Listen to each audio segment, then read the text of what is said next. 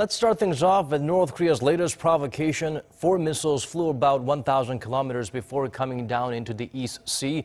The South Korean military says they're unlikely to be an intercontinental ballistic missile. In other words, the type Seoul and Washington are most concerned about.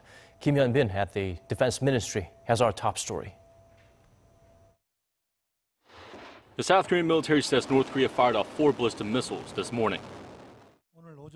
North Korea fired 4 ballistic missiles into the East Sea from its Tongchang-ri missile site at 7:36 a.m. on Monday. The missiles flew around 1,000 kilometers at an altitude of 260 kilometers. Seoul and Washington are currently analyzing the launch. A Defense Ministry official says that the missiles could be a mixture of mid-range Rodong missiles and Pokukseong-2 missiles, which are an upgraded version of the North Intermediate-Range Musudan ballistic missile. Japan announced that 3 of the 4 missiles fell in its exclusive economic zone, and 1 came within 250 kilometers of Japanese land. The South Korean military has condemned the launch. It says it's on high alert and maintaining readiness for additional provocations. North Korea has launched another ballistic missile following the launch last month. This is a clear violation of UN Security Council resolutions and an attack on the peace and stability of South Korea and the international community.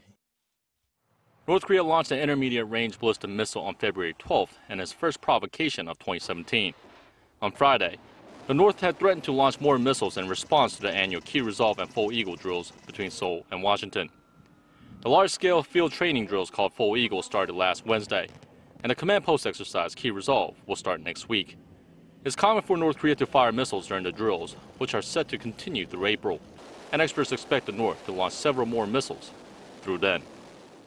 If this latest launch is confirmed, it will be North Korea's second ballistic missile launch this year, and the second since President Trump took office.